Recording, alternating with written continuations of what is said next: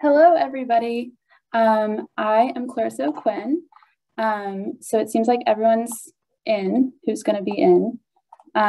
So I'm Clarissa O'Quinn. I'm the staff assistant in the district office for the Congresswoman. I'm thrilled and honored to work for Congresswoman Deborah Ross and help her to support the constituents of North Carolina's 2nd Congressional District. So thank you, everybody, for being here and for your interest in serving our country and for sharing your time with us. Just so you all know, this event will be recorded and will be posted on our website. So if you want to refer back to it, you're more than welcome to do so. So as most of us are aware, I'm working to organize the Service Academy nomination process for this office, and I am your first point of contact. If you have any questions at any time, you're more than welcome to reach out. So we will be accepting nomination applications until November 1st, and the application can be found on our website, which is ross.house.gov.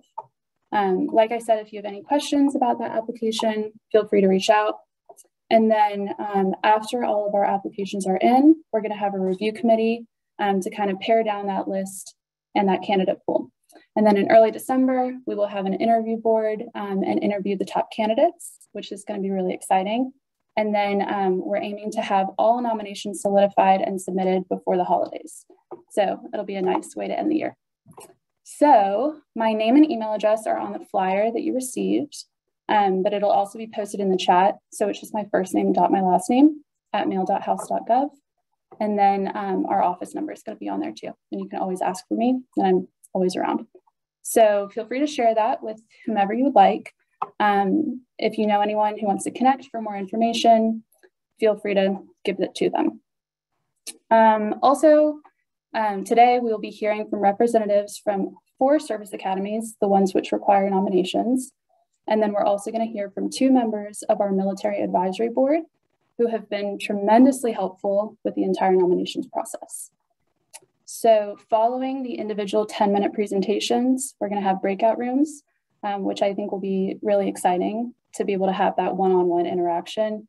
And so all the presenters will be answering questions, and the breakout rooms will be named according to the academy. So it'll be pretty self-explanatory. You're welcome to jump between them. And then we're also going to have a room for questions for this office. So we ask that you save all of your questions until the very end. Like I said, you can have that one-on-one interaction. So it's, good to keep it till the end. And then it looks like everyone's kind of on it already, but if you could please keep your cameras and microphones off during the whole thing, that would be great. And there are instructions for how to put Zoom into speaker mode in the little chat section. It's also in the email that I sent you. So I would now like to introduce retired Lieutenant Colonel Steve Wilson, who's been essential to the entire planning process. I would not have been able to do any of this without him. He's leading the Service Academy subcommittee of our military advisory board, and it really has been such an honor to work so closely with him. So Steve, take it away. Thank you very much. There are many ways a person can serve the public. All of you are students in high school, and guess what? All your teachers and all the school administrators are public service employees. So public service is defined as work done by someone for the benefit of everyone. Examples would be the teachers and the administrators, firemen, policemen, the court systems, elected folks, and of course, people in the military. I was a pilot in the Air Force for 24 years. I served combat tours in both Vietnam and Saudi Arabia during the first Gulf War. So public service is near and dear to my heart. So I'm very pleased to be able to work on this committee and select the next generation of leaders in our military.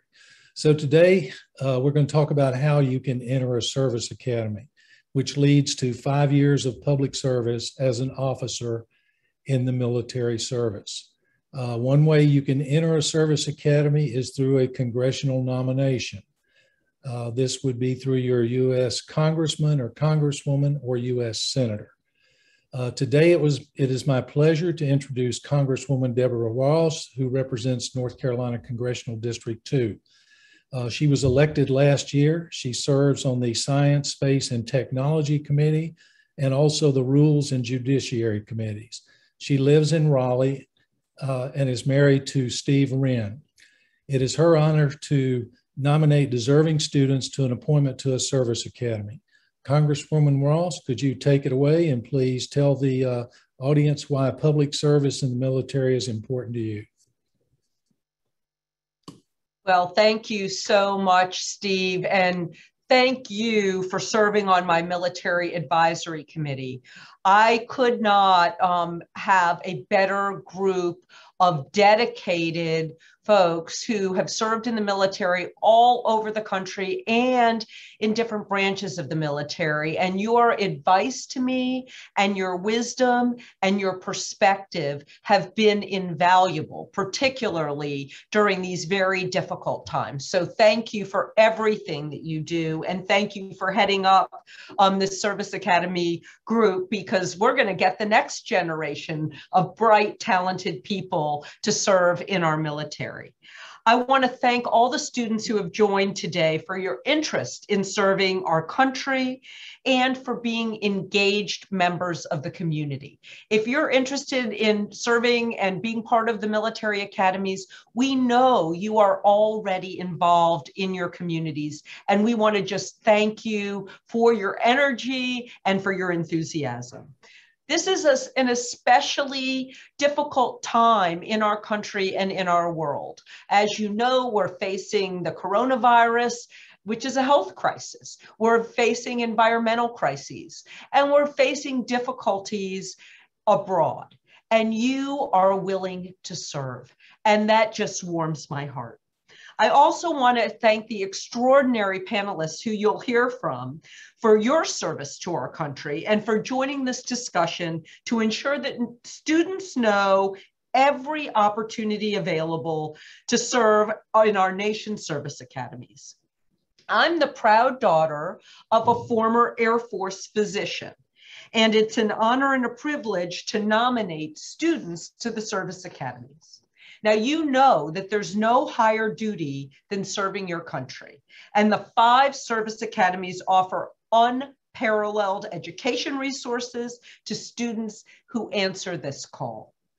Leadership is so, so crucial, and we're going to need a different kind of leadership going forward.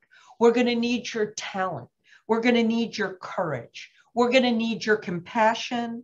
And we're going to need people who look forward to tackling our problems in a way that can help all of our people. Today, you're going to hear from representatives from the U.S. Military Academy, the Naval Academy, the U.S. Air Force Academy, and the U.S. Merchant Marine Academy. And they will share more information about their academies and the immense opportunities available to you, as well as the obligations and commitments that come along with attending a service academy. If you have any questions about seeking a nomination to one of the service academies, please don't hesitate to reach out to my office. You can contact Clarissa. And I look forward to reviewing the applications of all the talented, bright young people who seek to serve our country. And I look forward to the guidance of my Service Academy volunteers who will help me identify the folks who will do the absolute best job serving our country. I want to thank you once again for your interest and commitment to our nation. And I want to thank our panelists for your service to our country and offering guidance to the next generation. Now I'd like to introduce Colonel Brian Doyle, who is a member of my Service Academy volunteer staff and a 1991 graduate of the Air Force Academy. Colonel Doyle, take it away. Thank you, ma'am. As Congresswoman Ross shared, I'm Colonel Brian Doyle, recently retired from the U.S. Air Force and a 1991 graduate of the Air Force Academy. In addition to being a graduate, I've had the opportunity to work with over 200 North Carolina students as an admissions liaison officer for the Air Force Academy over the last 20 years. So I'm well versed on what it takes to earn admission and to succeed at the academies. As you probably know, attending a service academy is a tremendously unique experience compared to a civilian university. Beyond that, each academy has its own unique experience.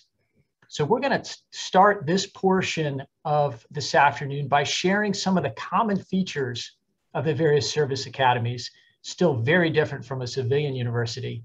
And then, like you heard, the reps from each of the academies will describe what makes their academy different from the others. So first up, we'd like to show you a brief video, less than 6 minutes, which is an overview of the academies.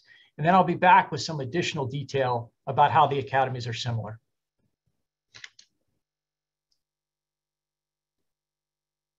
The Air Force Academy at Colorado Springs, the U.S. Military Academy at West Point, the Naval Academy at Annapolis, the Coast Guard Academy at New London, and the Merchant Marine Academy at Kings Point. These are America's service academies, the five-pointed star. Each year, thousands of cadets and midshipmen enter our nation's service academies. They come from all walks of life and bring with them a variety of experiences. The common thread is to be challenged at the highest levels and serve our country in the most noble of professions. Cadets and midshipmen at America's service academies accept a lifestyle that is unique and demanding. Though they differ in terms of their history and missions, the military academies have more in common than most people think. The service academies all offer a rigorous 4-year program. Their main focus is on developing leaders to serve our nation in peace and during conflict. Every cadet and midshipman receives a fully funded education, including tuition, room and board, and health care. And upon graduating with a Bachelor of Science degree, they are commissioned as officers in the uniformed services. Each academy is rated as a top undergraduate college. All offer majors in engineering, math, science, and the humanities. When cadets and midshipmen graduate, they take with them lasting friendships. They forge lifetime bonds under the intense pressure and the high moral and ethical standards demanded by our service academies. They are prepared to rely on each other to get the job done. Our academies are not only focused on providing a first-class education, but on training and leading.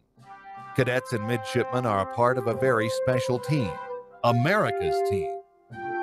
These are the young men and women we turn to in order to maintain our national defense. It's a big job, but these academy grads are very well prepared. We look for well-rounded candidates, individuals who demonstrate character, academic prowess, physical toughness, and the potential not only to excel at the academy, but also to excel as officers after graduation and likely make a career of the Air Force, Army, Navy, Marine Corps, Coast Guard, or Merchant Marine. A healthy balance of these assets is considered by our admission boards. Cadets and midshipmen are taught by men and women who are top in their field. The ratio of students to teachers is among the lowest in the nation. The primary mission for instructors and professors is classroom teaching. Equipment is state-of-the-art. The unique challenges are unmatched. No other school offers the range of opportunities available at a service academy. In keeping with a famous quote by General Douglas MacArthur, that on the fields of friendly strife are sown the seeds that on other fields, on other days, will bear the fruits of victory. All cadets and midshipmen are athletes, and every athlete is challenged. The academies share a belief that the competition and teamwork learned on the playing fields reinforce the team spirit needed to get the job done.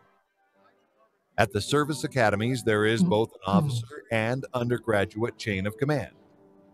Cadets and midshipmen have a chance to develop and practice personal leadership skills. To be a leader, you must learn to follow. That's why upperclassmen have a great responsibility in training lowerclassmen. It's about becoming a leader who will inspire respect and obedience even under the most trying of circumstances. Our cadets and midshipmen are taught how to keep their heads when things get tough, to make the right decision the first time. They see what is required and make sure it is carried out, learning through their mistakes. the principal rule of conduct is based on honor. Cadets and midshipmen do not lie, cheat, or steal. Just as they learn to use the most advanced technology in the world, these young men and women also develop an inner confidence that keeps them pointed on the path of honor and integrity. In the process, cadets and midshipmen join a long and distinguished line of Academy graduates. These graduates inspire on the strength of their vision and the courage of their team. Service Academy graduates excel in every sphere of influence, from general and admiral to government leaders and captains of industry. Some say that much of the history taught at the academies was made by graduates who went before.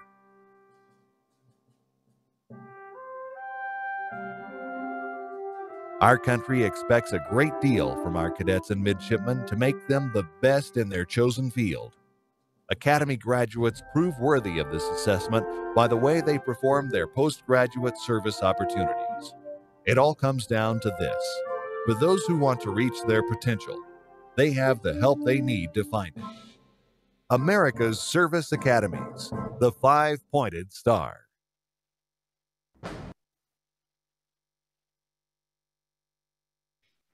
Excellent. So hopefully that short video gave you just a feel for how the service academies are similar. And they say a picture's worth 1,000 words. So hopefully it played out that way for you. At the same time, though, I recognize that there's a lot of detail behind attending a service academy. So let's get into that. And if we can bring up my slides, we'll talk through some of these common features. One sec.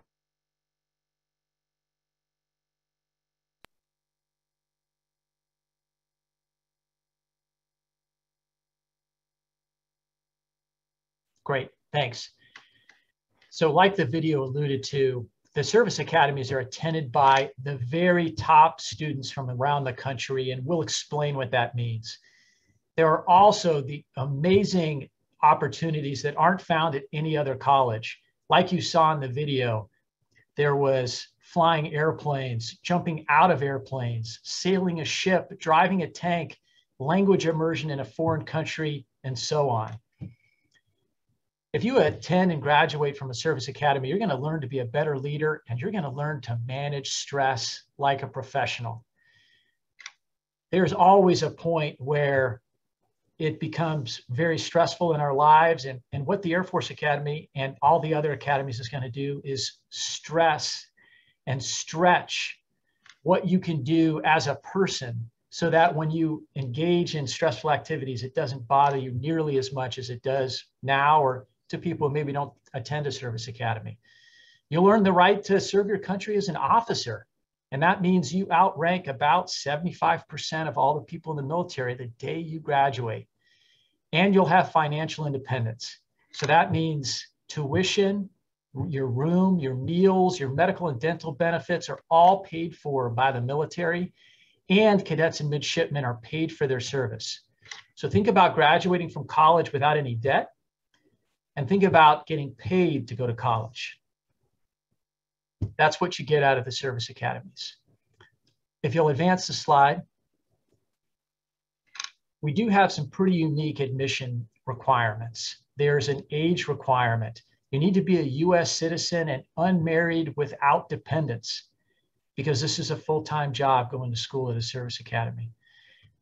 There are medical qualification requirements, and there is a group called the Department of Defense Medical Examination Review Board that looks at all the records and decides if somebody is medically qualified to attend a service academy. And if at first blush you're not, you can apply for a waiver. So there are a couple different iterations of this. Certainly academic qualifications, and we'll talk about the details of these a little bit more later, but we'll look at grades, standardized tests like the ACT and SAT in a normal year. In this era of COVID, oftentimes the schools are test optional, and your high school rank. Leadership is very important, and that includes sports and extracurricular activities. And then being physically fit, everybody will take a physical fitness assessment as part of their application process. In addition, it's very important that there's clean living at the service academies and from our candidates. So there is admission and then ongoing drug screening. So that's something, if that's a problem for you, it's, you should be aware of it now. And then like you've heard already, you need a nomination for everywhere except for the Coast Guard Academy, whether it be a congressional nomination like we're talking about today, vice president, president, or from other sources. On the next slide, we'll talk about the academics. And it's important to note that each service academy is a 4-year program. So while not every student comes straight in from high school, about 25% don't, it's still a 4-year program. Everybody starts with basic training. Everybody starts as a freshman. All graduates earn a Bachelor of Science degree and a commission as a second lieutenant or an ensign. So again, you are commissioned as an officer right at graduation. Each of the academies has a strict honor code. And this is not just something that's up on a wall or a poster someplace that people kind of look at and ignore. At service academies, this is a big deal. You won't lie, steal, or cheat. All the service academies offer a broad core curriculum. And so what that means is that you're going to take some extra classes as part of your academics. If you want to major in engineering, that's awesome. You'll still take classes like English and history. If you want to major in political science or history, that's great too, but you'll still take engineering discipline classes, chemistry, physics, and so on. So it's that broad curriculum that turns into a well-rounded person and officer. The classes are very small, typically 12 to 20 people, and the instructors are there to teach the cadets and the midshipmen. They're not there to do research. They're not there to publish papers.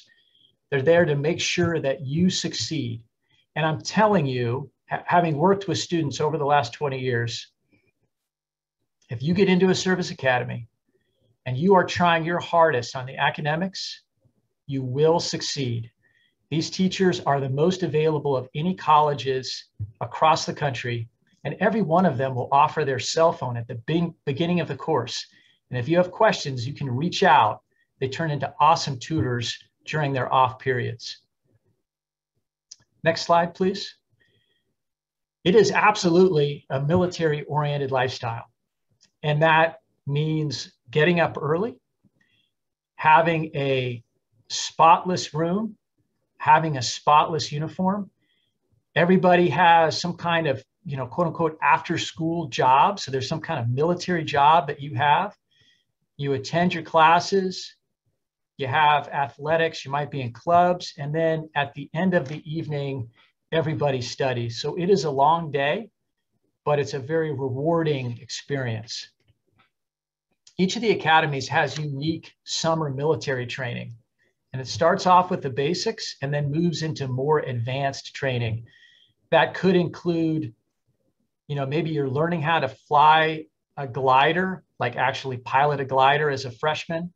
And then as a junior or a senior, you are teaching other cadets how to fly that glider, or teaching basic training, or going overseas, doing research, even staying here at home and doing research at places like Google or Facebook. As the movie shared, every cadet and midshipman is an athlete. So if you play a varsity sport or a club sport, you're practicing every day. If you play an intramural sport, then you're practicing every other day or competing every other day. And there are a ton of clubs. 3 of the service academies have 90 to 100 clubs apiece. Coast Guard and Merchant Marine have 18 to 20 clubs, but there's plenty to do outside of just the military aspect and the academic aspect. Next slide. As I said, we're going to get into the academics a little bit more here. These are the average scores from the Air Force Academy class of 2025. The other service academies are similar to this. So you can look at those SAT and ACT scores. They're pretty good. They're pretty high. The service academies super score. So it's to your advantage to retake the SAT or ACT multiple times if you don't do great on the first one.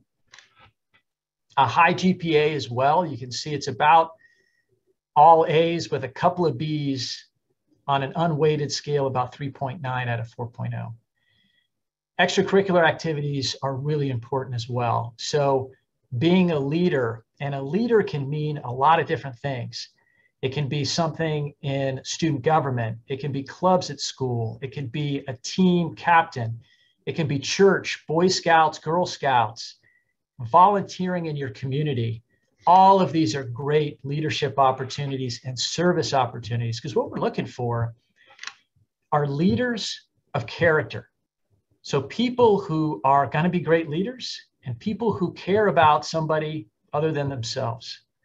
So you can see those stats. And then a lot of our successful candidates have a varsity letter. You don't necessarily need one, but being physically fit is absolutely important. Next slide.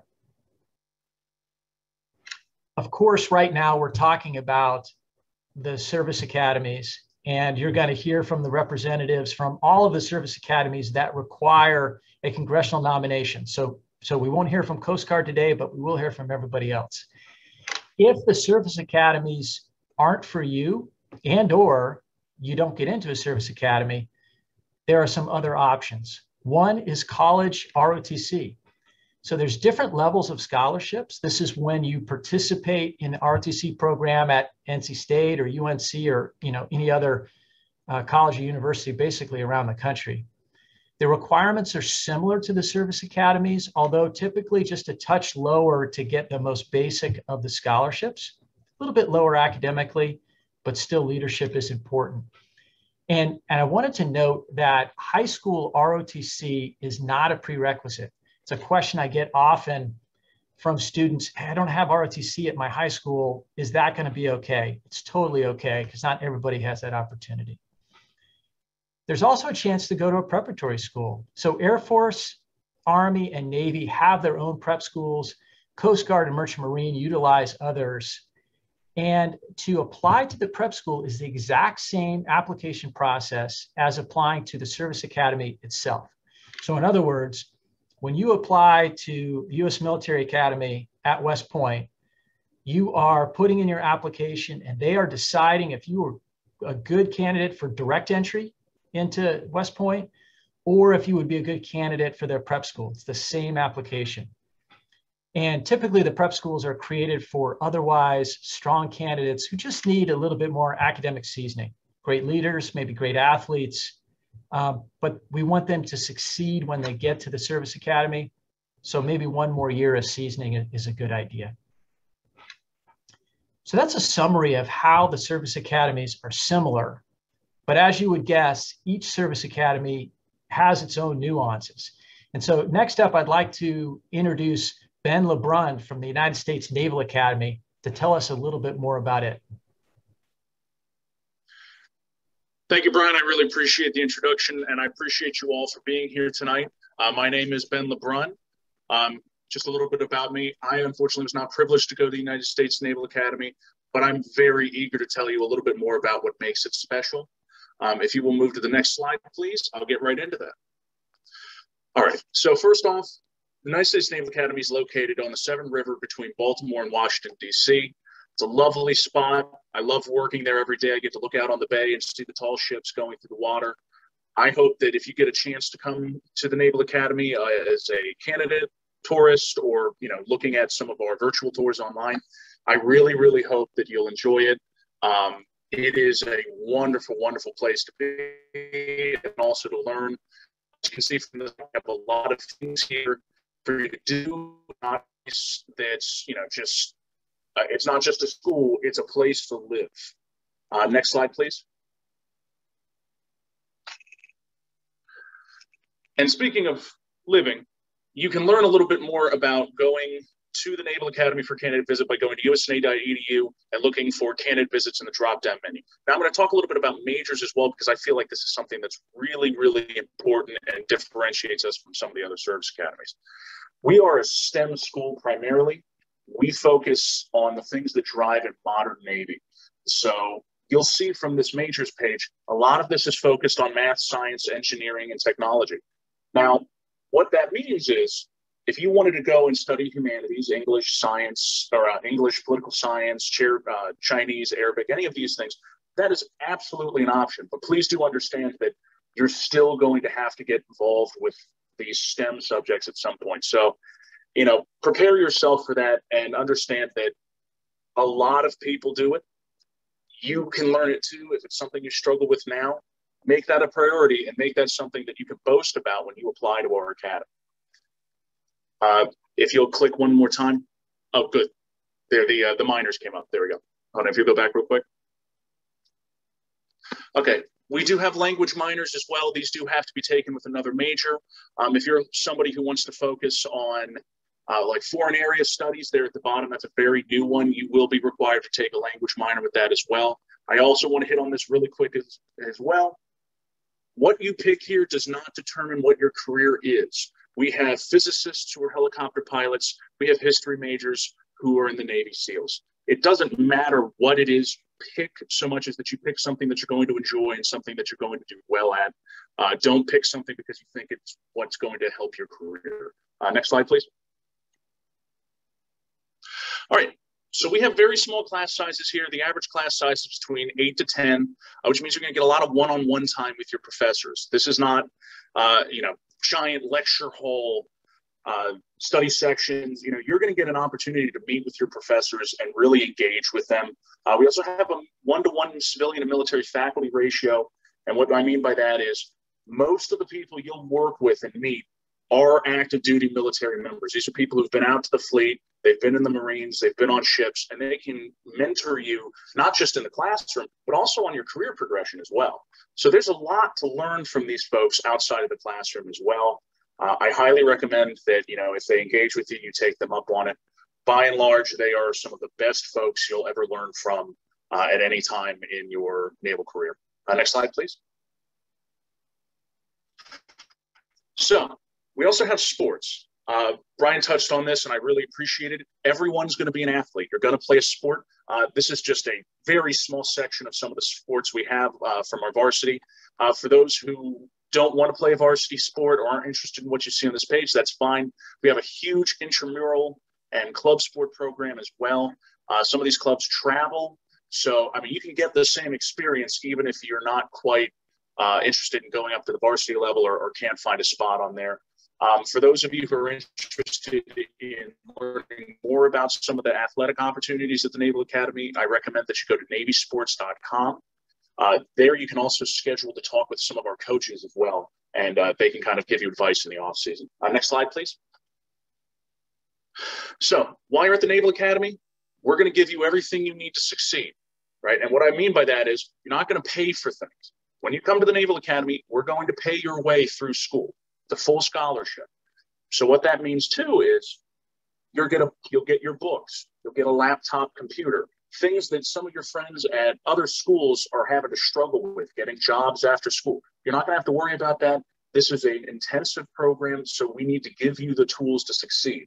And by and large, that's what you're going to get here at the Naval Academy is we're going to give you what you need to succeed. It's up to you to supply the effort, but you'll never lack for the material things that you need to perform your best academically.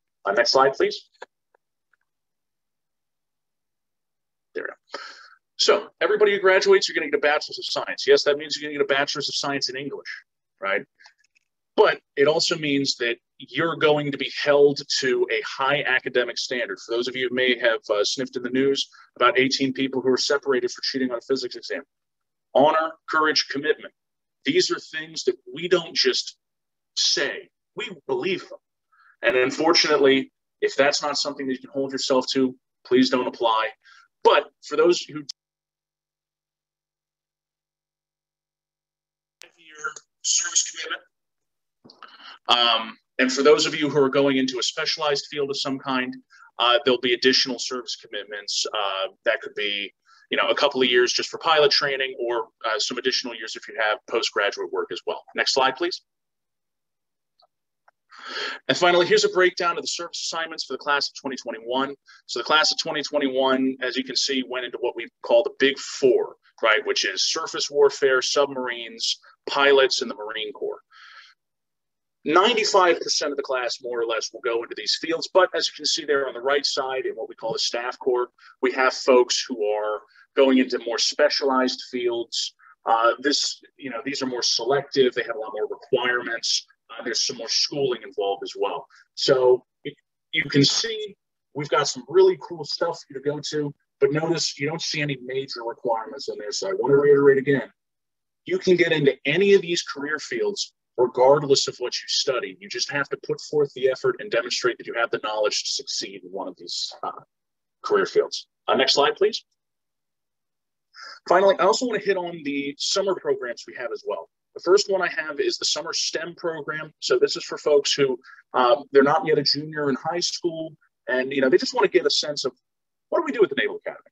So the summer STEM program is a great opportunity to see some of the programs, talk to some of the midshipmen, some of the faculty, and get to do some really cool stuff. Program robots. As you can see, some of the kids working with pipettes. They also get an opportunity to program a drone and fly it around with an Xbox controller. It's really awesome. I highly recommend you go to the link at the bottom, usna.edu/admissions/STEM, and please check it out. The next slide, please. And now we have summer seminars. Summer seminars for those who are what we call rising juniors, so people who are between their junior and senior year, getting ready to finish their last year in high school. This is a chance to get a taste of what we do during plebe summer, right, which is what we call the initial training period when you first come to the Naval Academy. Plebe summer is intense. Don't get me wrong. This is boot camp for midshipmen. But this is an opportunity for you to get in, see what it's about, see if it's something you like, meet some of the people you're going to be working with, some of the instructors that will be teaching you once you get here. It's intense, it's competitive, but it is a absolutely, not to be missed opportunity if you can get in. Next slide, please. And finally, I do want to hit on this as well. The physical qualifications are very important. I'm not going to go over all these. Suffice to say is please do not wait until the very last minute to do this. We had some really, really awesome folks last year who unfortunately didn't prioritize their physical qualifications. And unfortunately, it sunk their ship. Right, so please focus on these now. If any of you have any questions about what to do or how to do it, please feel free to reach out to us. We also have guides for the CFA on usna.edu. There's a lot of good information for you there. So please don't let this be what takes you down the wrong path. Next slide, please. And then finally, I'm just going to hit on these last few bits. We are a STEM school, once again. So please, if you're not taking advanced sciences or advanced maths, now's the time to start doing it. You're especially going to want to focus on some of these pre-calc and trigonometry, advanced geometries. If you are taking a chemistry, physics, or other science course, make sure it is one with a lab, because we want to see that you not only know the science, but you can do the science. We already covered GPA. You do want to be in the top 20% of your class. You do want to take your SAT till you're satisfied with it. We encourage any advanced courses you take, even if they're not in science or math. And then finally, be a well-rounded person. Don't be somebody who's going to do 1,000 things, but only dabble in them a little bit. Do something that you're invested in, that you're working hard with, something that you take pride in and can point to and say, these are the things I have done, right? And even if you're not involved in something like that, make sure that you're a participant in a way that somebody says, I need this person on my team. When they come to my club or they come to my sport, they are indispensable. They push everybody to do their best. You don't have to be the captain of the football team, but be somebody who's recognized for their commitment and their service. Last slide, please. All right. Finally, these are all our socials. Please check us out here. If you have any questions, feel free to reach out to Clarissa or anyone else at the staff, and they can put you in contact with me or somebody who can help you at the Naval Academy. And then finally, guys, the very last slide is a picture of all the graduates throwing their caps up in the air. I was at one of these graduation ceremonies. The energy there is so powerful. I really do wish the best for all of you, even if you don't come to the Naval Academy, but I hope for all of you, you get a chance to experience this moment. It really is something special. Anyway, guys, I do want to turn it over now to the Major. So without further ado, if Major Alexis Jones could come on. Thank you. Thanks, Ben. All right, so good afternoon, everybody. My name is Major Alexis Jones, as Ben mentioned. I am a 2007 graduate of the United States Military Academy at West Point. I served on active duty as a transportation corps officer for about 5 years, and I'm currently serving in a reserve capacity as a military academy liaison officer and in the field force supporting North Carolina 2nd District. So for the next few minutes, I want to talk to you about West Point. Next slide, please, Nate. I apologize in advance for my cat that's about to jump on camera.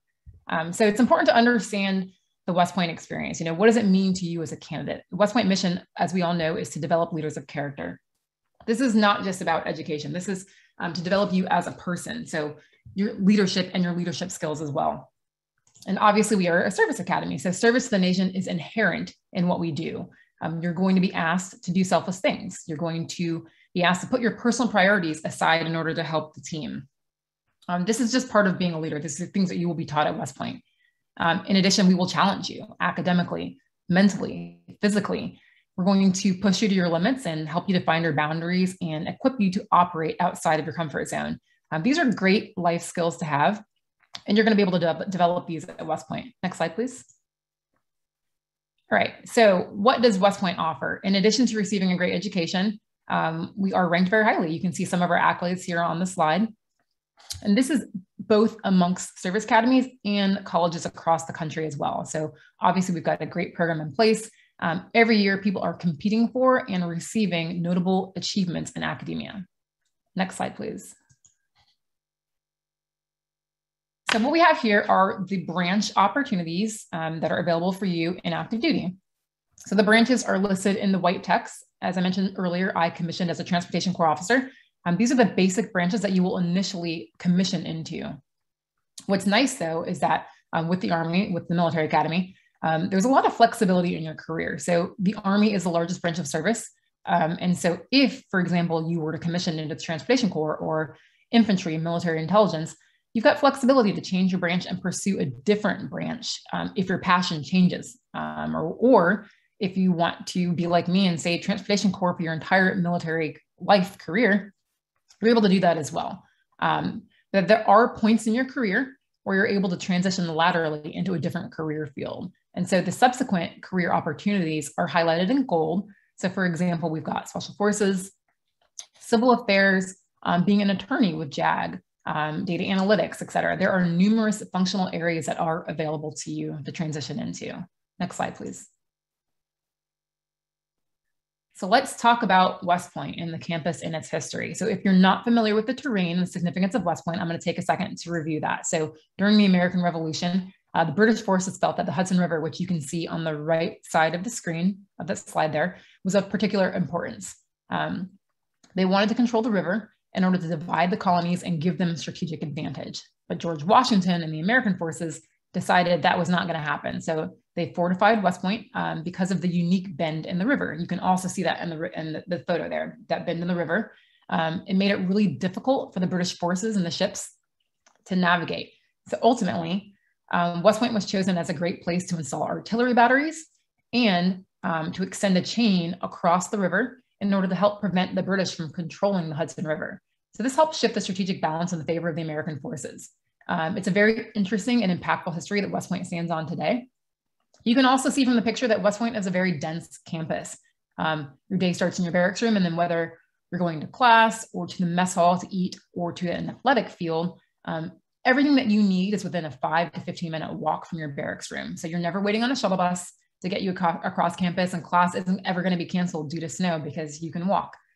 Everything is at your fingertips. You're able to maximize your time on campus for training, for development, for what you came to West Point to do. Next slide, please. So let's talk about West Point more generally. There is a legacy of leadership here. So the people on the slide are some notable grads of West Point. The experience at West Point is focused on equipping you with leadership skills. This is broadly applicable to both your military career, public and private sector service, whatever your passion is, you know, having these leadership skills and this capability just allows you to achieve great things. And I think you'd agree that many of the folks on the slide would say that development of their leadership started at West Point. Next slide, please.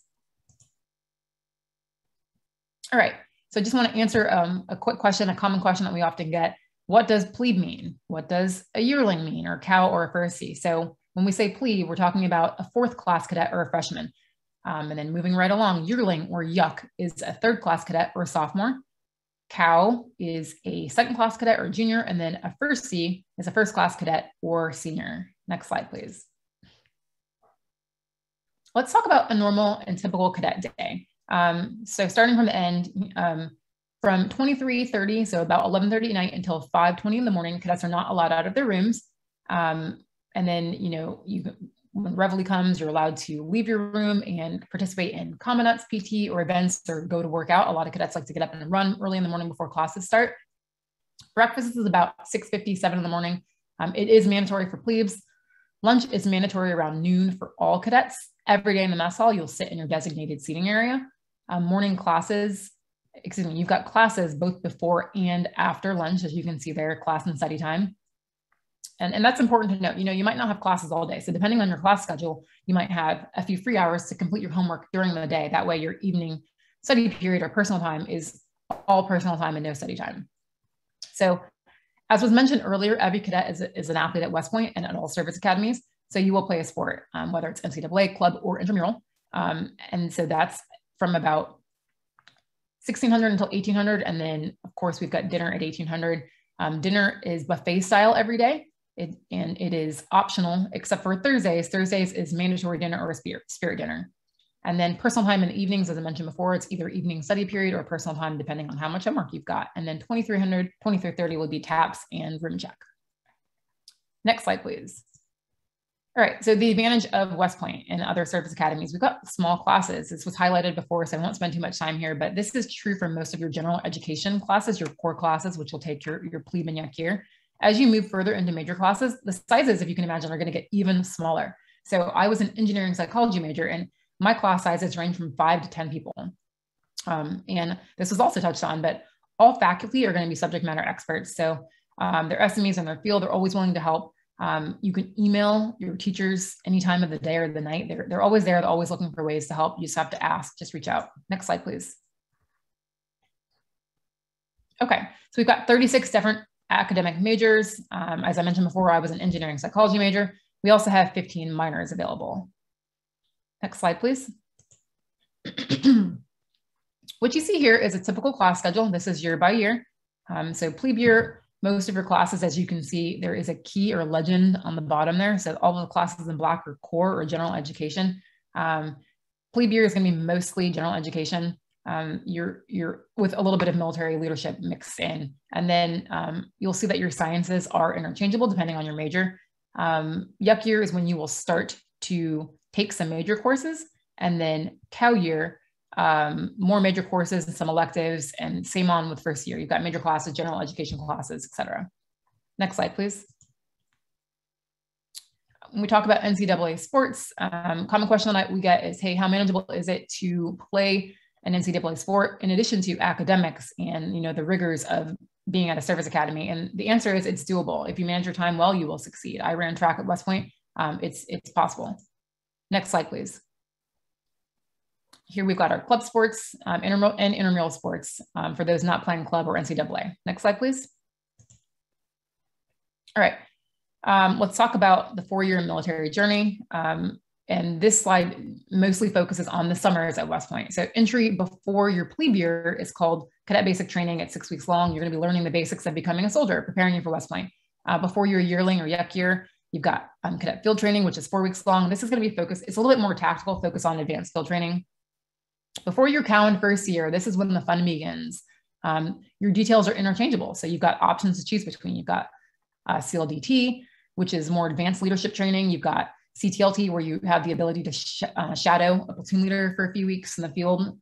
People are often really excited about that detail. You've got your training details where you're able to lead cadets for CBT or CFT or SLE. And then you also have an IAD, which is similar to an academic internship. And you also have military IADs, such as air assault, airborne school, et cetera. So lots of options there. I was able to knock out an IAD and CTLT in addition to going to airborne air assault. So next slide, please. Okay, so lots of broadening opportunities. We kind of touched on this in the last slide, but you do have the ability to go to different countries and study in different academies. A question that we often get is, hey, do I have to be a language major in order to study abroad? The answer is no, you do not have to be a language major. There are a certain number of language classes that you do have to take, but you do not need to be a language major in order to study abroad. There are also a lot of IAD or internship opportunities available as well. Next slide, please. So let's talk quickly about admissions. So West Point is looking for those who've demonstrated excellent academic ability in addition to leadership potential and your overall fitness. So this slide just talks about the architecture of your application.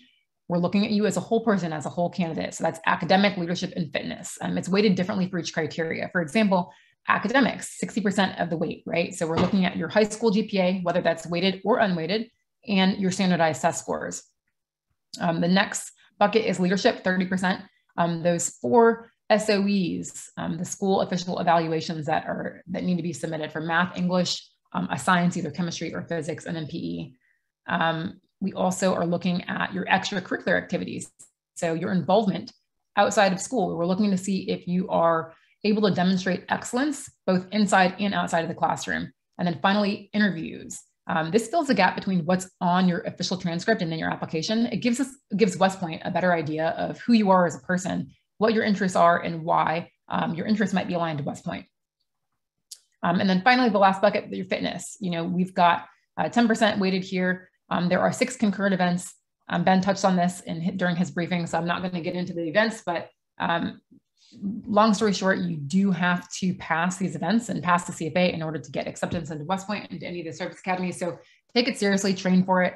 Another thing to keep in mind that I'll point out is that it's the same test across all of the service academies. So if, for example, you're applying to more than one, you don't need to take the CFA in more than one time.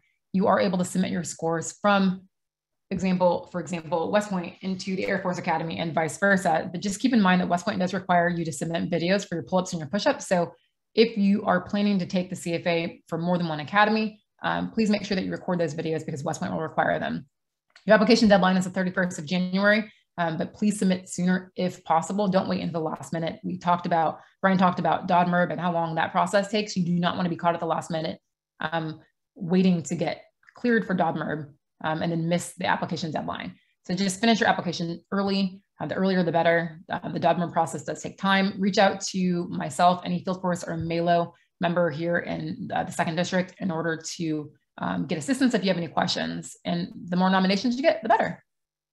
All right, so last slide I want to touch on is, thank you, the summer leadership experience. So if you're a high school junior or younger and you're interested in learning more about West Point, we have a week-long experience hosted between your junior and senior year of high school. So this does not count as a bonus or a penalty for your application. It's just an opportunity for you to get to know West Point better. So you're able to stay in the barracks. You will attend academic workshops. It's a great experience that gives you a flavor of the cadet life, and you're able to apply in January of your junior year. And last slide, please, Nate.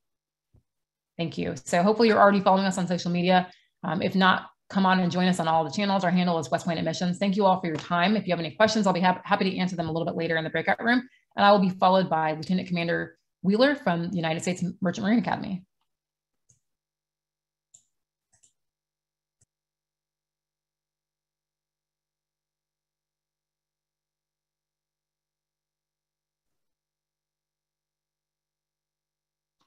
Sir, you're on mute. About if I turn it on, that might help. Huh?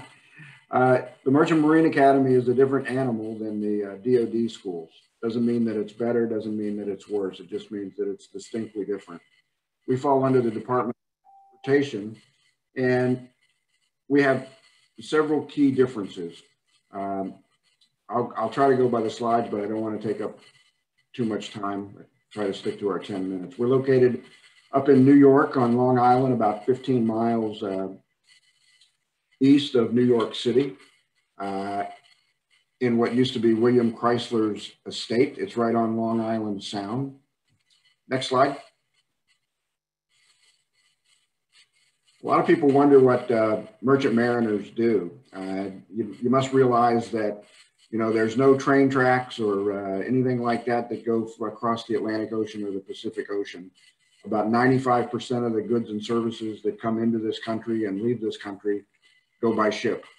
And Congress, way back in the 1930s, realized that they needed to have competent and well-trained people working on these ships.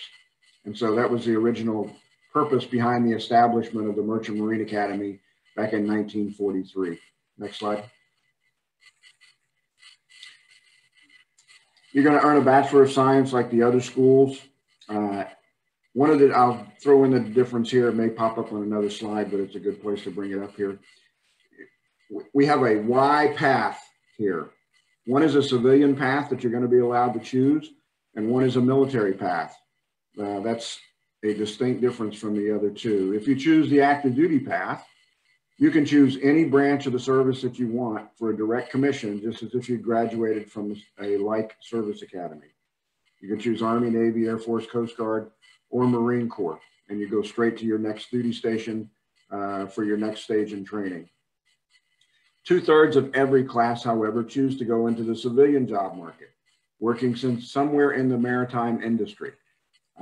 Could be for Exxon, it could be for a port, could be for a harbor, could be on a ship, lots of different opportunities. I want to give one example here because I always like to throw money in there. We had a young man who worked with admissions for quite a bit during his 4 years here. He just graduated about 7 weeks ago. He went down to Charleston, South Carolina, and he registered for the Maritime Union Workers Union. And I stayed in touch with him because he did do a lot with admissions. 45 minutes after he was entered into the union computer, he was hired by Maersk, M-A-E-R-S-K, one of the largest, if not the largest, container shipping companies in the world.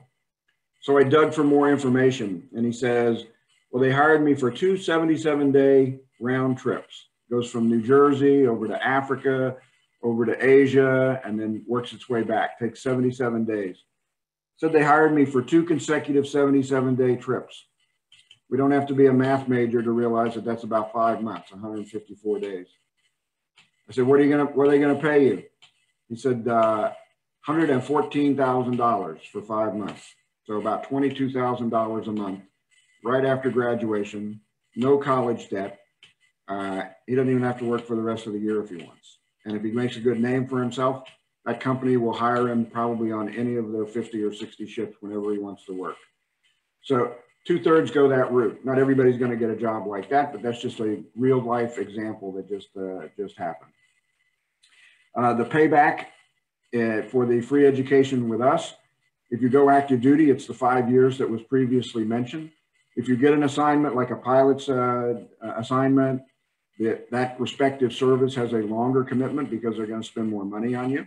But the Department of Transportation's is 5 years. If you go the civilian route, you must stay in the maritime business for a minimum of 5 years. I always have to laugh at briefings where people think that 5 years is a burden. And I say, so what do you plan on doing after 5 years? Are you just tired of making triple-digit money? You want to go do something else? But you got to do it for 5 years. You're going to earn an unlimited Coast Guard license here, a master's certification, which means you're qualified to work on any size ship and any horsepower ship. You have to renew that at least once. And you have a concurrent service commitment in the reserve component of your choice. Army, Navy, Air Force, Coast Guard, or Marine Reserves. You get to choose which one you want. Next slide. We only have 5 majors here. So we fall well below the others in that aspect. And I would encourage everybody, I'm not trying to sell you a used car or anything like that. If you don't think that you can thrive on these 5 majors and what they're ultimately going to give you at the end of your 4 years, you should go to one of the other service academies, or you should go to another private school or public school. But, you know, if you want political science or psychology, don't come here. They're not going to add a major just for you. We're Division III in sports, unlike the DoD schools that are Division I. So if you assess your own athletic talent, Maybe you want to come and play baseball or basketball or something like that, but you don't figure you're a Division I talent. You know, maybe give us a consideration, because then you can probably come here and play at a Division III school and be in your competitive sport for 4 years. We are Division I in our waterfront sports of crew and offshore sailing, as those are Division I sports no matter where you are. Next slide. Sea year. This is another distinct aspect of our service academy. One, we're on the trimester system here, not the semester system.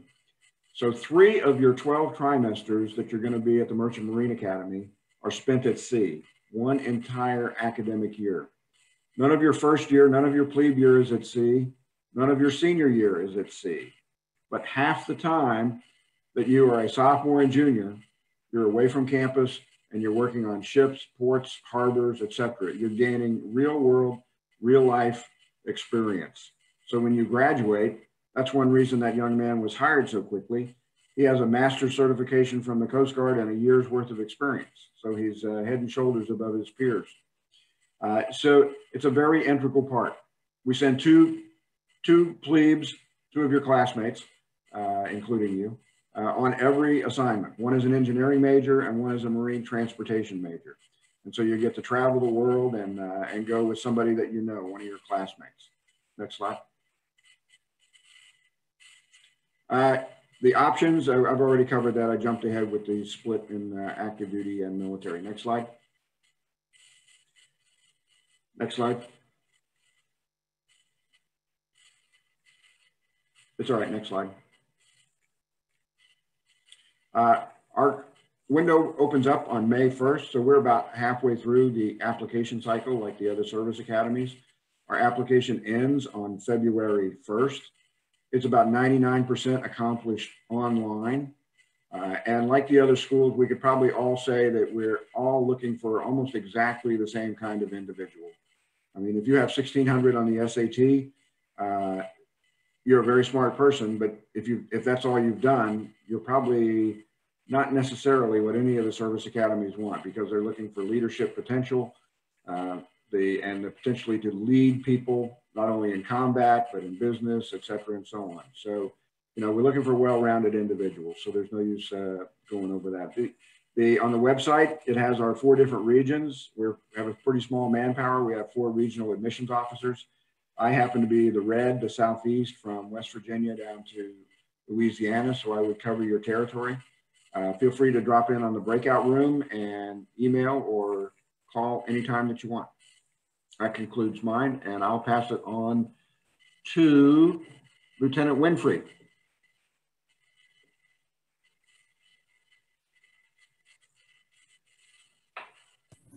Yes, sir. Thank you. Like he said, I'm Lieutenant Winfrey. I'm going to be talking to you about the Air Force Academy.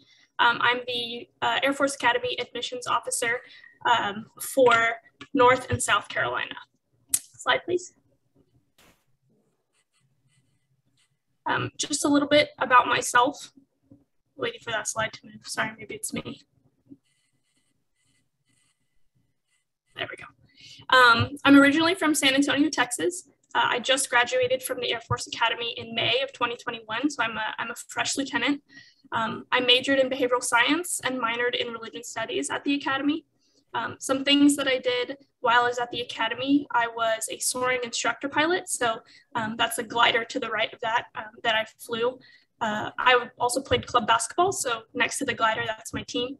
I was part of the recreational ski and snowboarding club, and then I also ran the American Sign Language Club for a little bit.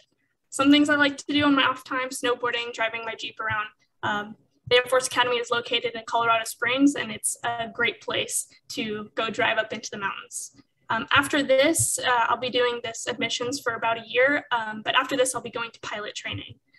So just to look at those pictures really quickly, the picture beneath the pilot trainee, those are T-38s, and I got to get a ride in a T-38 down at Randolph Air Force Base in San Antonio, and that was after my sophomore year, so it was a great opportunity. Beneath that, there's a picture of me jumping into some really cold water, but it's an Air Force Academy tradition to jump in the fountains after you've finished your last assignment of your cadet career. To the right of that, that's me and my friends at a football game. Next to that one, that's another Air Force Academy tradition where you hit your class ring on your class crest after the seniors have graduated and they swap out the crests. And then that last picture right there is just me after graduation with my new butter bars. Slide, please. So just to talk about what makes the Air Force Academy different from all the other service academies, it's the airspace and cyberspace opportunities that we have all 4 years. So the top left, you can see that's the jump program. So it's a guy free falling and using a parachute to get back down. You get 5 solo free fall jumps to get your jump wings, and it's the only place in the world where your first jump is going to be solo. So after a lot of hours of training, you get to jump out of that plane solo on your first jump. Beneath that is our UAS, that's our Unmanned Aerial System program, which is where you learn everything about drones and how to operate them as well. And then you get to do that. In the top middle, that's one of our powered flight programs. That's actually our flying team. If you have any previous hours before coming to the Air Force Academy, you get the opportunity to try out and fly for our flying team. We also have a second powered program, which is more of an introduction. So for anybody who's interested in flying but has never flown before, it's a great opportunity to learn the basics and see if they really enjoy flying and want to make a career out of it.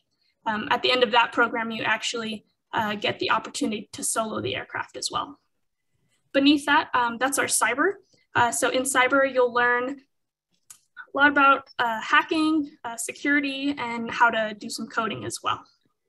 To the right of that, that's a rocket. Obviously, the Air Force Academy doesn't have its own rocket, but that's just to show our space operations. And there you'll get to learn the physics of satellites, do some real life command and control. And then during satellite passes, you'll also get data from them as well. Now at the bottom right, that is a glider that I mentioned before. For any of you that don't know, a glider is a plane that doesn't have an engine. So it attaches to another plane and that plane will pull it up into the air and it'll release and do all the normal things a plane should do. You get 10 flights, and at the end of that, you get the opportunity to solo fly the aircraft as well. And then after that program, you also get the opportunity to become an instructor pilot, which means that you're going to teach the younger cadets how to fly. So the Air Force Academy actually produces the youngest instructor pilots in the world. So I was an instructor pilot by the time I was 19, which is pretty crazy. Slide, please. I'll move on to talk about a little bit more of the Air Force Academy as a whole. There's 3 tenets that we like to focus on for all 4 years in order to develop the character and leadership necessary to become a good Air Force officer. So the first one is academics, then we have athletics and military. Slide, please. Starting with academics, here's a list of our majors and minors. And like everybody else said, you're going to get a Bachelor's of Science regardless of what you major in. So you're just going to get a very well-rounded education while still getting to specialize in what you're passionate about. One thing that I do want to note is that because the Air Force Academy currently is the only commissioning source for the Space Force, we have been coming out with some new majors and minors specifically geared towards space. So right now, the newest ones in the engineering column, you can see we have space operations. That's new. And then the minor underneath the social sciences, we have space warfighting. So obviously those aren't necessary or required in order to commission into the Space Force. But if that's something that you would be interested in, it's going to be a great opportunity to get involved and to put yourself in a good position for that. Next slide, please.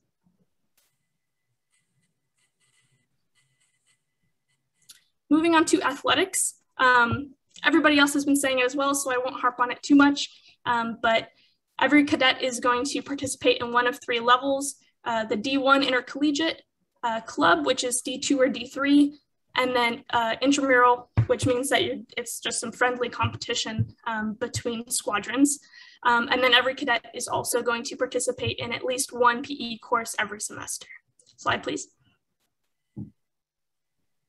The other thing that cadets are going to have every semester is the physical fitness test and the aerobic fitness test, PFT and AFT. The PFT is a series of workouts that you would do in sequence, and then the AFT is a 1.5 mile run. And so those are every semester, like I said, unless you get above a 400, it's out of 500. And if you get above a 400, you can validate and be exempt from taking it the next semester. Next slide, please.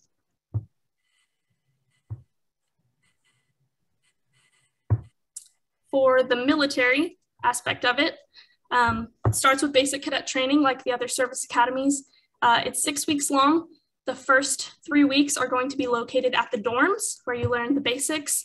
And then the second 3 weeks will be out at Jacks Valley with more rigorous and intense training. That's only the beginning of the 4 years. And so the military training throughout the 4 years is gonna evolve and look different as you take on different leadership roles and get involved in different military aspects. Slide, please.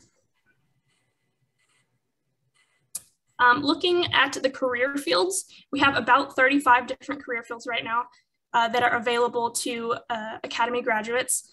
50% of our graduates actually end up going to pilot training, 10% will commission into the Space Force, and then another 10% will end up going to graduate school fully funded by the Air Force. Slide, please. Looking particularly at Air Force career opportunities, the left column, those are going to be the jobs that are longer than a 5-year commitment, and that's just because of the extra training that is required for it. In the center column, that's going to be a 5-year commitment with no specific degree required. So regardless of what you choose to major in, you can get any one of these jobs graduating from the academy. And then on the right, that's a 5-year commitment with a specific degree. So if you want to become an engineer, you're going to have to major in some engineering course, which makes sense. One thing I will point out, it's a very common question. Pilot does not require any specific degree. So if you want to become pilot, you are allowed to do what you want, what you're passionate in, and still get a pilot slot. So I was a behavioral science major and I got a pilot slot, so you can do it. Next slide, please. Now, particularly for the Space Force, as you can see, there's a lot less job opportunities for the Space Force, and that's just because the Space Force is more operational and they don't have those support jobs. So right now, this is what we can commission into the Space Force with: acquisition, space operator, cyberspace, intelligence, and engineering. Next slide, please. So how to get started, just go to academyadmissions.com and click apply now. I'm not going to talk through the whole application because it's pretty similar to the other service academies, but it'll start with a pre-candidate questionnaire, and that opens up for juniors March 1st. So have that on your radar, juniors or seniors. You can get that going already. For you juniors as well, there's a summer seminar. That's an opportunity to go and visit the Air Force Academy. The application for that will open December to January of this coming year. And then Future Falcon, that's an opportunity for those of you who are younger, even starting like 6th grade up, to get involved and to see what's going on with the Air Force Academy. And those can all be found at academyadmissions.com. Slide, please. Just the last thing, I think there was a slide before that, maybe not. Okay, maybe not, that's okay. That's all I have. Oh, okay, there we go. I just wanted to point out some of these numbers because we start off with a lot of applicants at 11,000, and for the class of 24, we had 1,100. So looking at that biggest drop from the candidate pool to the qualified candidates, don't be intimidated by it, because the biggest reason that drop is so large is because students don't finish their application. So any application to any of the service academies is going to be tedious and long, but it's doable. So just finish it and give yourself the best running chance. One thing that we like to say at Air Force Academy Admissions is that you must complete to compete. So start that application if you're interested, finish that application and give yourself the best chance you can. And maybe we'll see you in a future class. Slide. That is all I have for you. If you have any questions, my contact information is there, or you could scan the QR code and that'll pull up my contact on your phone if you want to save it. And then if you want me to elaborate on anything that you heard, just ask in the chat after, in the breakout rooms afterwards. For now, I'll hand it over to Ms. Clarissa O'Quinn to close us out.